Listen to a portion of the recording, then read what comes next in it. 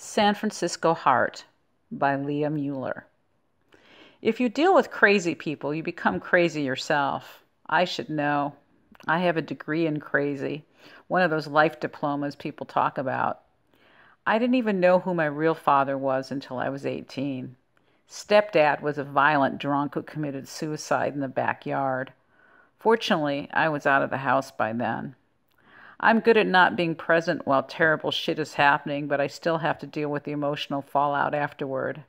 That's bad enough, but at least I've had a lot of practice. I was almost 50, freaking out like a 40-year-old might, trying to squeeze my second midlife crisis out of the ruins of the first. Throughout my week-long San Francisco vacation, I couldn't decide whether I wanted to be a drunken poet or a sober yogi. Abundant options existed for both. I scored a boutique hotel room downtown for $69 a night on Priceline, which offered unlimited free wine in the evenings. Thursday night found me in the Cafe International. Their spoken word music open mic was abysmal, which surprised me. People were detached and uncommunicative. Quite a contrast to the last open mic I'd attended in Minneapolis, which offered 2-for-1 beers all evening. Goddamn Pacific Rim people. They didn't know how to have a conversation. Perhaps I'd call it an early night. A guy approached on my left. He made a beeline towards my table, but his eyes were on the empty chair beside me. The place wasn't crowded. Perhaps he thought there was a small party going on. I'd managed to engage 2 other people in a dialogue of sorts and had drawn them around me like a blanket. I studied him. He looked depressed and agitated, like he was barely holding himself together.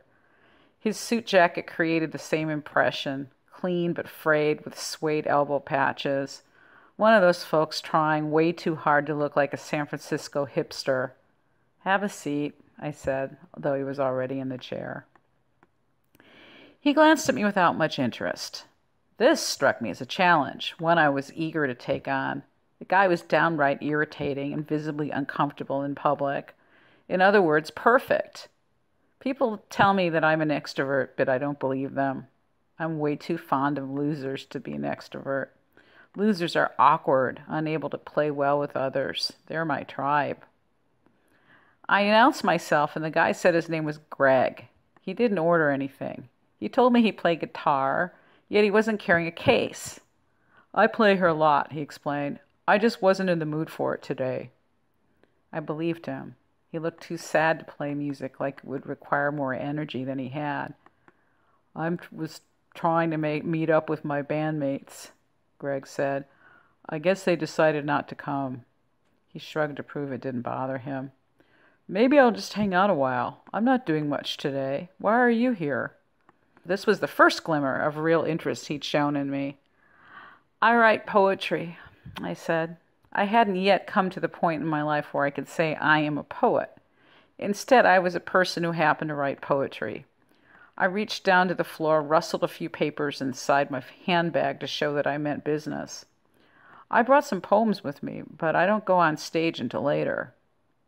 Greg sighed. "I'm not sure how long I'm going to be here. Usually I just play. That makes the time go faster." He fidgeted in his chair and stared at the table. "Do you live nearby?" he asked. I laughed. "No, Chicago," I said. "I'm here for a yoga conference. I kind of wandered afield." I held Greg's gaze, though it was challenging for him. He wasn't used to eye contact. "How about you? Is this your neighborhood hangout?"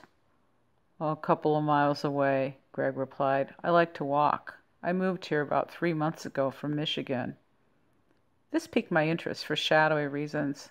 I'd moved around most of my life. Permanency made me antsy. It was all a lie anyway.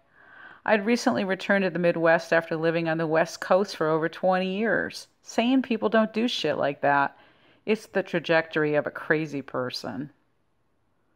"I own 2 houses in Kalamazoo," I said. I wasn't bragging, since I wasn't at all proud of being a Michigan homeowner. "I can't sell them. My husband and I moved to the Midwest a couple of years ago, since I'm from there. We thought Michigan property would be a good investment, especially compared to Portland." Greg suddenly looked interested. "When were you in Portland?" he asked eagerly. "Oh, until we moved to Michigan," I replied. We only lived in Portland for 3 years. It's an expensive part of the country. Of course, compared to the Bay Area, it's cheap. I didn't like it as much as I expected. I didn't like it as much as I expected. These 9 words summed up my life. Fact was, I couldn't hack it in Portland, and I couldn't hack it in Michigan either. Now I was attempting to hack it in Chicago, and so far the results were less than stellar. At least I was around familiar people, people who had enough sense to stay in one place their entire lives. That's why they had nice things, and I didn't. I've always been fascinated by Portland, Greg admitted. A bunch of my friends from Ypsilanti moved out there. It seems to have a magnetic pull on people, probably because it's one of the few cities on the West Coast artists can afford. That's debatable, I muttered. The show Portlandia hadn't even been invented yet, but everybody was moving to Oregon. I was pissed at myself for throwing in the towel and leaving, and I tried to use any excuse possible to justify my defection. Perking up a bit, I asked, "Why did you decide to come to San Francisco? It seems like a challenging place to make a stand if you're not actually from here." A tortured expression came over Greg's face. "My divorce was final a couple of months ago," he said. "My wife and kids still live in our old house in Ipsy. Too many ghosts for me there." "I like ghosts," I said. Greg chuckled sadly. "I usually do as well," he replied. "My ex-wife was born on Halloween, though. Ghosts are ruined for me now." "Ah, she's a Scorpio," I said knowingly. "They're so much fun to live with." Trembling with remorse, Greg shook his head. "She was a good wife," he managed to choke out. "I was the one who fucked up." I didn't doubt it. Greg looked like the kind of person who was at a complete loss unless someone else told him what to do. Our conversation was barely staying on the rails. He'd made a small joke about ghosts, which I thought might be a turning point, but now we were stuck on his divorce. "When's your birthday?" I asked politely. "August 13th, he replied. "I'll be 40 this year. It's hard to believe." It was hard for me to believe as well. Greg was a sad excuse for a Leo. I was astonished to hear he was 10 years younger than I was. I'd assumed he was closer to my age. Though his face was unlined, his thick, dark hair was full of gray. If anything, I appeared younger than he did. I was blessed with youthful features, but he had probably always looked old. The MC called my name, and I approached the mic, sheaf of papers in hand. I read a long poem about an ill-fated romance. It was my favorite topic. Greg didn't react at all. He sat in his chair and listened, but his expression never changed. I finished reading and returned to the table. Greg opened his mouth, but no sound came out.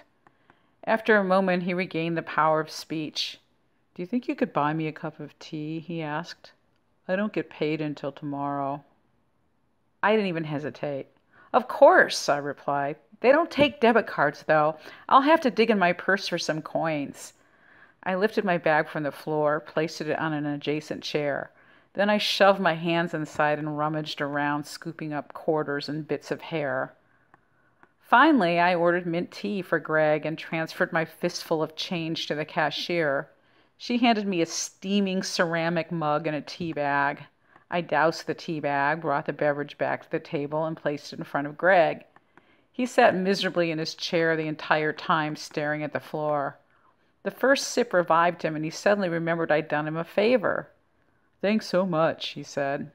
I beamed at him and nodded. "I guess I'm just a sucker for cute guys." As soon as the words were out of my mouth, I felt horrified and confused. What the hell had I just said? Though not unattractive, Greg wasn't cute in any conventional sense of the word. Cute implied a winning, boyish quality. My husband had that, but Greg most assuredly did not. And even if he was cute, why would I blurt out something so moronic? I wasn't desperate, for God's sake. Still, Greg looked happy for the first time that evening. At least he was happy for a couple of minutes, but then his mood began to deflate rapidly like a tire that had been pumped with air, then punctured. He placed both hands around the cup and gripped it tightly as if his fingers were ice cold.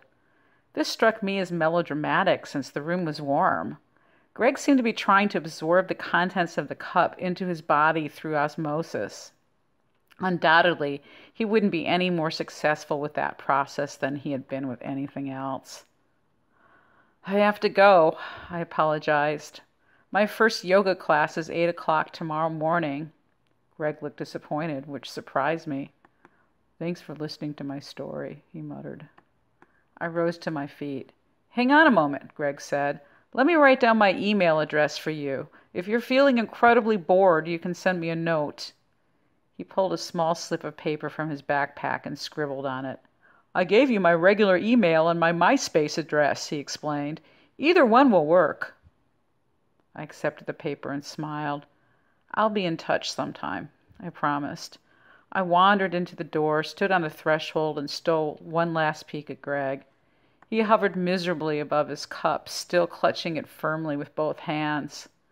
Greg reminded me of a penitent or a homeless figure from a Dickens novel, The Artful Dodger, but far less cheerful. He just needed a ragged pair of fingerless gloves, and the scene would be perfect. Once outside, I realized I didn't have bus money. This wasn't a major problem, just inconvenient. I found a corner shop with a cash machine, paid $5 to withdraw $40. Then I selected a tiny bottle of water, carried it to the register, and got change for one of the 20s. The whole thing took only a couple of minutes, but it seemed like a lot of effort, since Greg and I hadn't hit it off that well.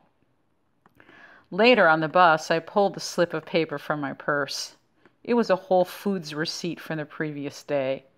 Greg had visited the store at 2:52 p.m. and purchased an apple for 79 cents. His handwriting was tiny and meticulous, like he'd put a lot of thought into the formation of each letter. Why not? The poor man obviously had lots of spare time.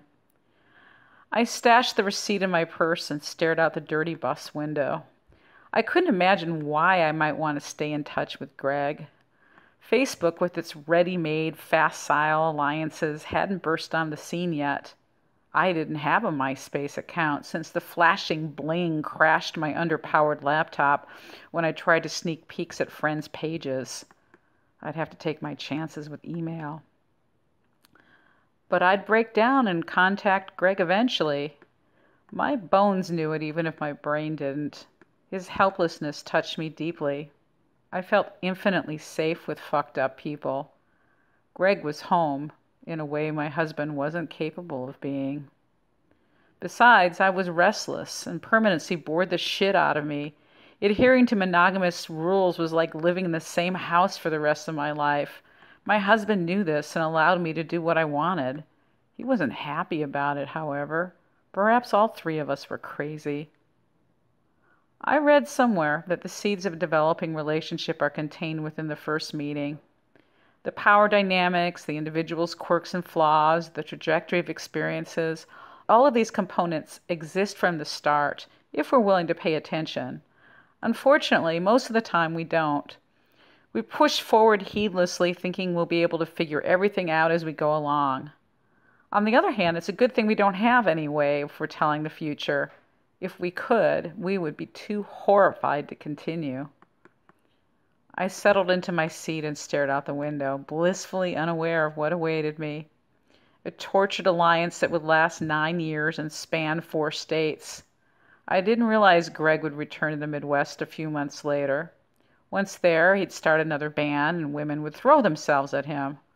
I didn't know our relationship would make me so psycho that I would eventually torch the Whole Foods receipt on the floor of my garage in a fit of rage. Despite the turmoil, and because of it, the two of us would remain stuck to each other with insoluble crazy glue. We recognized each other from the beginning. I had no inkling those 9 years would go by so fast, and eventually Greg would be the age I was when we first met. At that point, he'd collapse like a broken tent underneath the weight of his depression.